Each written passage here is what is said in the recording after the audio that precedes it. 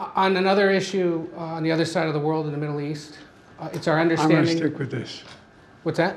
I'm going to stick with this subject, but go ahead. Well, just the fact that Israel may be now launching a limited operation into Lebanon. Are you aware of that? Are you comfortable with their plans? I'm more aware than you might know, and I'm comfortable with them stopping. We should have a ceasefire now. Thank you. Do you expect Iran to retaliate? On the hurricane, Mr. President, why weren't you and Vice President Harris here in Washington commanding this?